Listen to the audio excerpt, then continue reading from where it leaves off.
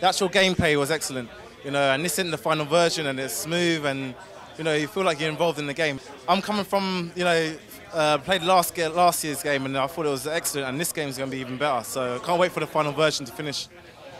That's true. It does look like real football, you know. You can't pass it that well. You got to take time. You got to, you know, to choose the right pass and everything. You got some defenders that you know, are slower on the ball, etc., and the strikers are more quicker. And it feels like you know, before you could play with like any player and you can run with any player, but now, you know, you've got to pick your players that you can play with. I think it looks like real players on the pitch. You know, watching a game on TV and playing FIFA seem to be the same now.